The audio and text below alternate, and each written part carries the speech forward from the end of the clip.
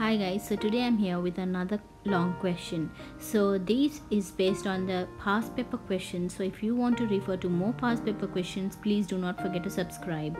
So the first question is, describe the labeling requirements of ophthalmic solution. So the answer to that is, the label of an ophthalmic suspension should contain the following: the approved name as per official pharmacopoeias or formula, the brand name if available, list of active ingredients given, statement to indicate the product is sterile, any special storage condition that may be necessary, direction to shake the bottle before use, the date of manufacture, the date of expiry, the batch or the lot number assigned by the manufacturer, the name and address of the manufacturer. So the second question is the process involved in the release of drugs from tablets. So let's see how this process is done. For tablets to be absorbed by blood, the active ingredients in the tablet should come into the gastrointestinal fluid as molecules or ions.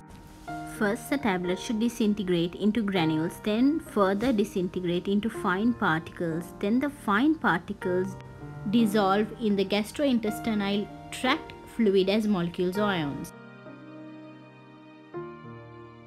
So this is the procedure where tablets disintegrates granules, disintegrates fine particles, dissolution and molecules or ions. Disintegration of solid mass into smaller particles, dissolution, active in drug molecules, transfer to solution from granules or fine particles. Ionization facilitates the solubility of drug molecule, influencing drug release from tablet matrix. Fusion mass transfer of drug molecules from the solid matrix against a concentration gradient. So I hope you understood this properly. So I will be doing more past paper questions. If you require anything specific, please do not forget to comment and also like, share and subscribe.